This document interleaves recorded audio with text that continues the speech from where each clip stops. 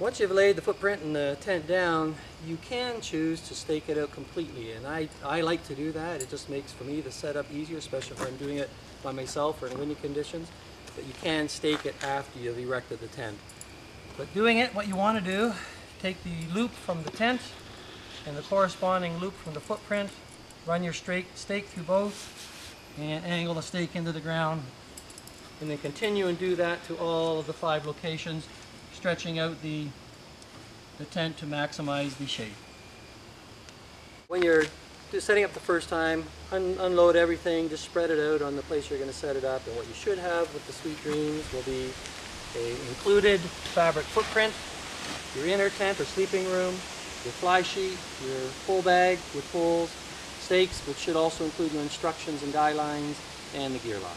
What I do first is grab the footprint, and you can actually lay it down and orient it the way you wish on the site right off the bat. There is going to be one red strap, the rest of them being black, and I would refer to this as the back of the tent for the setup. So depending which way you want to have it, angle that towards the rear. And that's what I'm going to do here.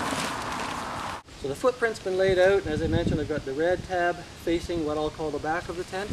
There's also a corresponding red strap on the tent itself, matching those up, and I just pull the tent over top of the footprint and stretching it up to match the same shape.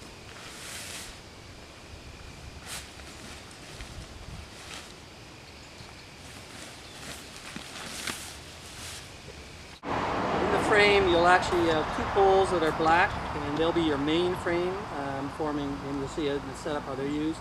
And then a second set of all shot corded together, a red frame. Just make sure when you're assembling your poles, as always, the inserts, the ferrule inserts, are fully connected. Build the 2 black pole frames, just lay them in a crossing pattern over the tent. And starting in whichever corner you choose, preferably with the pole that's riding high, insert the grommet, the first clip, and then follow around to the opposite corner, other end of the pole. Grommet into with the pole tip, and I just leave it like that. It's all staked up, and then I repeat on the second pole. Again, if you're doing this with 2 folks, you can work opposite end of the poles and have it up in half the time.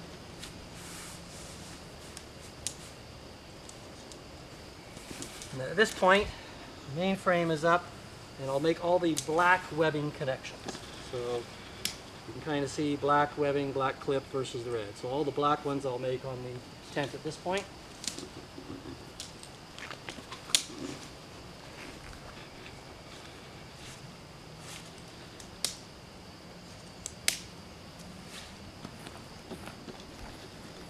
At the top, you'll have dual clips on the one web. And in the case of the larger tent, if you're a shorter person like myself, you'll actually open up the door of the tent to step in to give you access. Here, of course, don't have to do it. Take the 2 clips, and they clip to the outside pole, sandwiching the lower pole between the 2 of them. And that's the proper set. So what I've done, I've assembled the red frame portion of the tent, and it's with the hub and everything shot corded to it. What you'll have is 2 long extensions, 1 short. Take the short, and it goes to the red webbing at what I'm calling the back of the tent.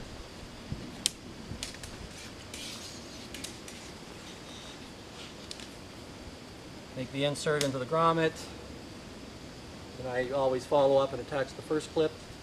Then you take the 2 longer extension ends and fit them into the grommet, and they're found at what would be the top of the vertical main door.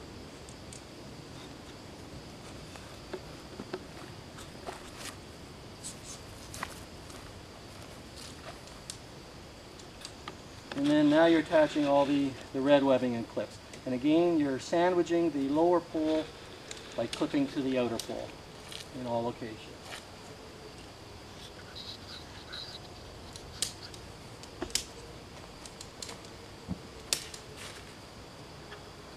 What this ends up giving you is an extremely stable structure.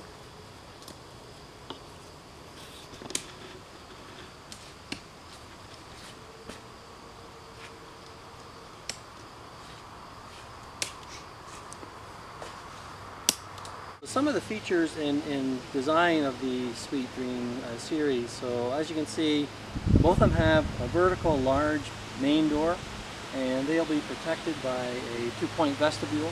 So excellent storage. What I call them is the foul weather entry, so you can come in pouring rain conditions, peel off the wet stuff so nothing wet goes in. We've got a back door as well, that's more fair weather entry, so that on the sunny days or when it's not raining, you can open and access and get right into the sleeping area. The tents were designed, the dimensions such that the 2-person fits a full-size blow-up clean air bed such as our Rio Grande, and behind me the 4-person will actually fit 2 of them side by side. Both of them using full aluminum frames, and what kind of is unique about them, there's a 3-point machined aluminum hub on the back portion of the tents, and those have existed on tent designs for a number of years. What's unique about these is that they actually have a angled or pre-bent shape to them, which allows this unique shape to be the result. It gives you a relatively or almost a vertical back wall. And 2 things that's doing, it's maximizing the internal space.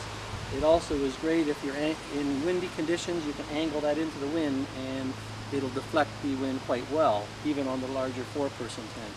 It also allows the extension pieces that come around to give the point extensions on the door, on the tent itself, and that vertical door that I mentioned at the very beginning. So again, maximizing your internal space. A combination of no-seam mesh and the breathable fabric, so it's giving good climate control. And then on the fly sheet itself, you have high position peak venting, so that even if you have to seal yourself off completely in the warmer conditions, you can still get airflow as a result. The floor is using 25mm coating levels, and the fly sheet will use 2000mm coating levels. So rain issues will not be a problem with these tents. Okay, now I'm going to put the fly sheet on, and as we've done with the footprint and the tent itself, find the 1 red webs, and that's going to again match up with the red webbing that's at the, again, what I'm calling the back of the tent. So just walk it to the back. You can make your buckle connection. And then once it's attached, it makes it easy to stretch your fly sheet up and over. Same process for either size tent. At this point, it's in position. Just peel back the fly to expose these pull pockets. And what you're going to do, I just stick my finger in, and I'm going to pull them forward, and then just fit that over top of the pole extension from the frame.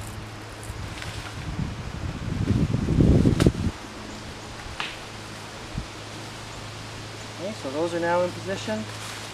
On the sides of the fly, you'll have the guy lines, and by the way, the ropes are supplied. Windy conditions, please use. On the underside, you've got the Velcro. Take that, just wrap it around the pole, and the corner clip or buckle. Make that connection. And on the side of the flies, toggle that attaches to the side of the inner tent. So from the fly, take the toggle, pop through the ring,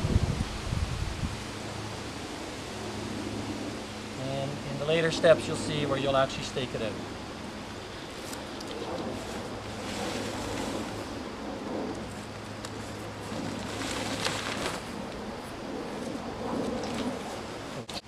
So I've put the fly on, I've staked it out in all locations.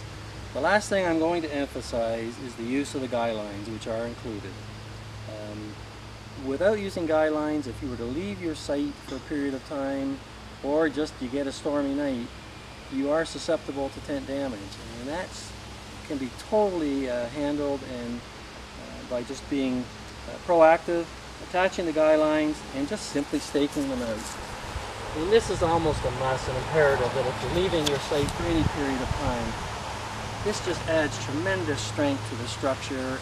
And any windstorm that's going to do damage to that means you probably shouldn't be in the tent anyway. Enjoy your tent. Sweet dreams.